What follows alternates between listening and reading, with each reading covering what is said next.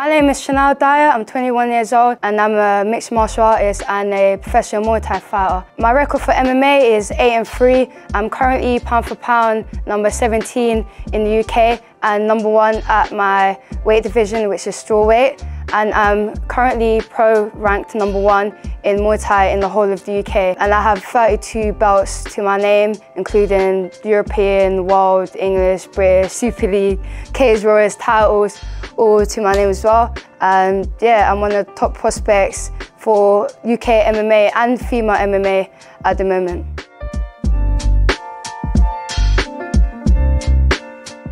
Obviously, I've done like every other sport, and nothing really glued into me. But I think what I think MMA really stuck to me is that what I really like it now is that the freedom for MMA as well. So I made so much friends in the journey, in my team. I've travelled to so many different places. The freedom MMA gives you to express yourself in the ring as well. I'm training so many different aspects of MMA, jiu-jitsu, wrestling, Muay Thai, kickboxing, judo, so many different sports in one sport, and I think MMA is such an amazing sport in that sense as well. It gives you a sense of discipline because you can go to so many different other sports and there'll be a black belt, and so you're always improving, you always have to improve. Yeah, I think MMA, Muay Thai martial arts, is one of the best sports in the world, and I always advocate for people to even just to learn self-defense to do it as well, because I found myself in mixed martial arts. Before I started that, I was kind of on the crossroads, didn't really know where to go, but martial arts gave me a pathway, so it gave me purpose.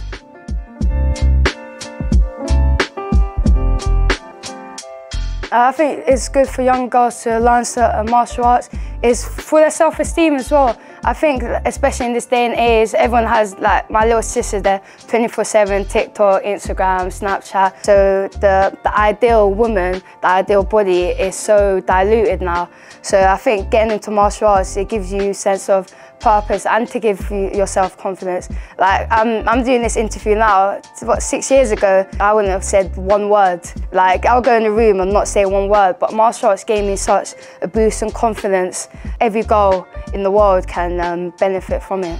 Even self-defense as well, going in the street, like, I'm not saying it's a bad thing, but I'll go in the street and I'll be like, if anyone runs up on me, I'm fine. But I want someone to run up on me so I can double leg them. Don't, but yeah, but it gives me a sense of like, I'm 100% confident in myself.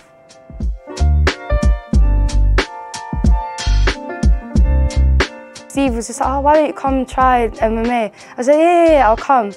I don't come. When I did the Muay Thai fight, cause I was really up there in Muay Thai at the time. But in Muay Thai, you can't really earn a lot of money. So I was kind of like, I was 18, should I stop Muay Thai or should I go uni? Because it was like clearing day, so I was kind of like, and I can't work a 9 to 5, I can't go uni, so I was kind of like on the crossroads to what to do. But Steve was like, come MMA. So I was like, 3 months later, I just turned up. And Steve, he was such an amazing person. From the second I stepped foot in the gym, he was bigging me up. He was like, yeah, you're gonna be next UFC fighter, UFC champ. I had no idea what UFC was. He was like, yeah, you're gonna be UFC champ. You're gonna fight at the end of the year. I was like, yeah, no plans to. But then 4 months later, Steve was like, do you wanna fight on Cage Warriors in 5 days? I was like, okay. So I fought on Cage Warriors, 5 days notice, knocked the girl out in the first round, flying deep to the face, and I kind of went viral off of that. I got so much clout, so much messages, so much followers. Like I've got a BBC documentary off of that, so I was like, oh my gosh, I can do this. This is sick. So yeah, after that, I just carried on fighting, and yeah, here I am 3.5 years later.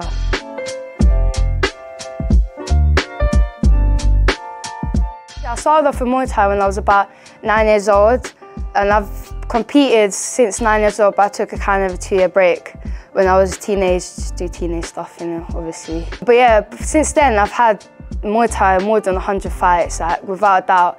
I've had about 70 when I was younger and about 45 in the past 3.5 years. I used to fight like every 2 weeks, like up and down the country in Muay Thai. So when I was younger, I had 5 titles, English, British, Super League and a world title. So when I was 11 years old, I had the opportunity to represent England for the first time ever. There was an English team and they flew us all out to Turkey, everything paid for, 5-star hotel. I felt like a celebrity. I had no idea what was happening, but I was 11 years old. First time on the plane, first time aboard. I fought in Turkey for the world title and I won it against a Turkish girl. A 3-round fight, and yeah, that was one of the biggest highlights of my young career in Muay Thai. But then after that, I took a 2-year break and I started back again. And I went on a long run to become UK #1 pro ranks in Muay Thai after capturing about 26 other belts, and that's so many different. I can't even remember how much belts I have now. Like literally, I have English titles, British, Europeans. I have like 6 world titles now. So many different belts at home. I have no space for it now. When I started MMA, then I fought in Cage Warriors on my first fight, and then after that, my second fight, they gave me a title fight. I was doing the BBC documentary at that time. Molly was on it as well. That's the first time I met Molly. Not personally, but we was in the same documentary. So they gave me a title fight on my second MMA. I've only been doing MMA for 6 months, and they gave me a title fight against somebody that's a blue belt. I don't even know how to do guillotine, they're giving me a blue belt. But then I won that fight, and it was like one of the hardest fights because obviously she saw me as a striker. So all she tried to do was take me down, and it was drowning and drowning and drowning. Like I remember she got me up on the cage and Steve was like, guillotine, guillotine. And I tried to do like an arm-in guillotine. Steve told me off after the fight. He was like, that's not how you do a guillotine. I was like, you've never told me how to do a guillotine. Like, why are you even giving me this fight? But I won, and that's the first time ever, second time ever I done the face teep, and I broke her orbital bone. There's a sick picture of that on my Insta. After that, everyone's just like, oh, face teep, face teep. So every fight, on the 3rd round, I have to do a face teep. Everyone just screams it.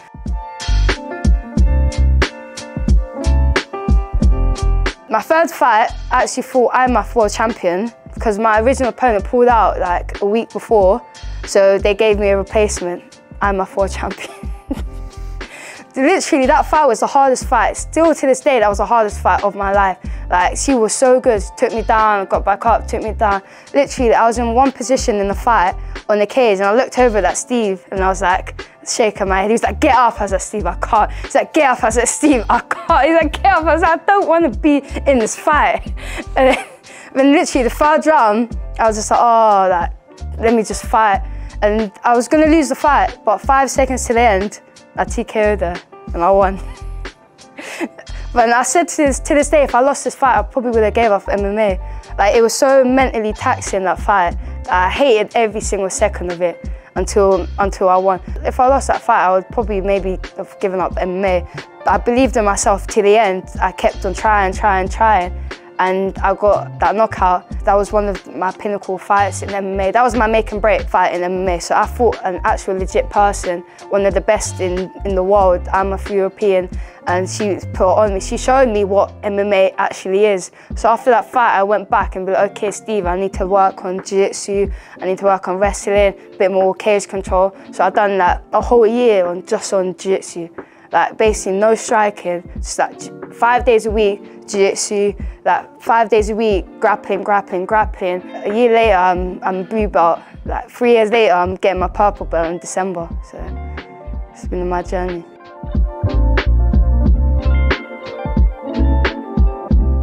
Obviously, right now, I focus on the European IMAFs. So I win the European IMAFs, and then I'll do the World Championship. I think it might be in December or January.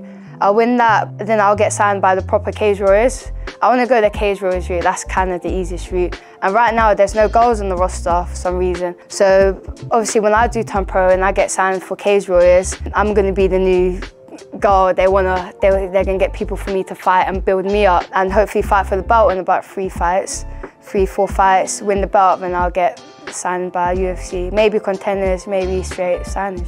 Shout out to all my supporters. I'm doing it for them. I couldn't do it without you. You wake me up daily to pursue my dreams. So shout out to you as well. Shout out to my Nightmare family.